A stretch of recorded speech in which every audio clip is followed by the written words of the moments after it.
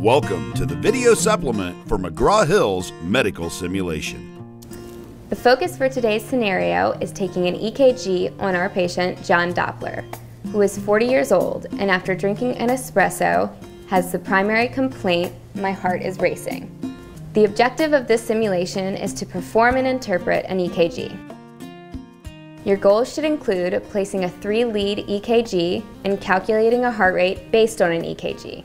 Along with the essential clinical skills, your instructors will be looking for washing your hands, wearing your gloves, and demonstrating a proper introduction to your patient, including checking the patient name and birthday on the ID bracelet with that on the medical records.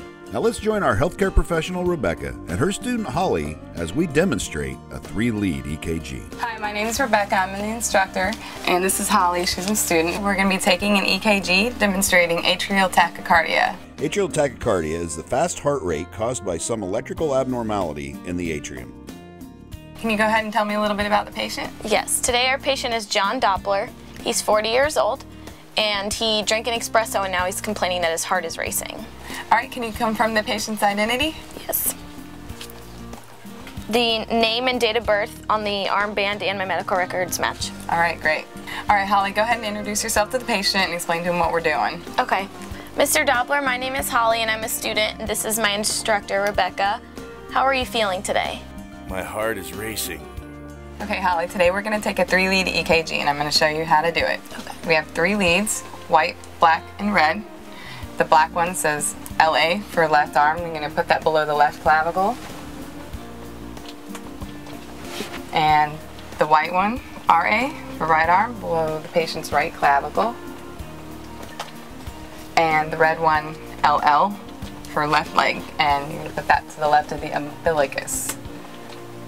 For today's scenario, I'm going to show you a normal EKG. We have a P wave, QRS complex, and a T wave, and then a U wave, which I'll explain. The P wave is atrial depolarization. QRS complex is ventricular depolarization with atrial repolarization, and then the T wave is ventricular repolarization. And then the U wave is usually pathologic, sometimes in people with hyperkalemia. As you can see on this EKG, that there's large boxes and there's small boxes, and I'm going to show you what those mean on this exploded view of it. Right here, you see that? Okay, each large box indicates 0.2 of a second, and each small box is 0.04 of a second, and there's 5 of the small boxes in one big box. Okay, so using this knowledge, we're going to be able to determine a patient's heart rate on EKG, and I'm going to show you how to do that. From the beginning of the P to the end of the T is called a cardiac cycle. And if a person has a cardiac cycle every second, then their heart rate is 60 beats per minute. And if a person has a cardiac cycle every 0.8 of a second, their heart rate is 72 beats per minute.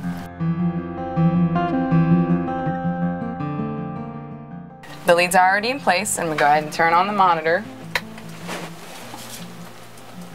And we're going to run a 6-second strip, and we need to count to 6. Okay. So I'm going to push this button right here. 1, 2, 3, 4, 5, 6. Push the button again. Tear it off. Go ahead and put that on the medical record. Okay. So here's a blown up view of the EKG we just ran. All right, now we need to count how many boxes there are in between each peak, the R. Okay. Okay, how many do you see? There's 2. And you're going to multiply that by 2, and you get 0.4 of a second. Their heart rate's 144 beats per minute, which is what our patient's heart rate is.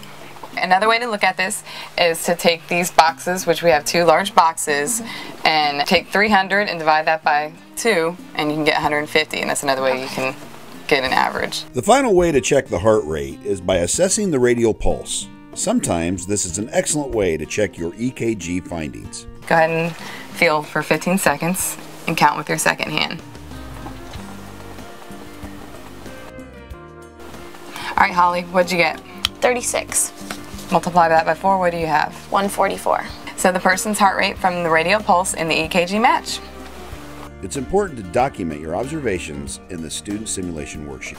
Okay, based on a pulse rate of 144 beats per minute, that means this patient has atrial tachycardia. So make a notation of that on your student worksheet. Okay. And that's how you do a 3-lead EKG on a Laerdal simulator.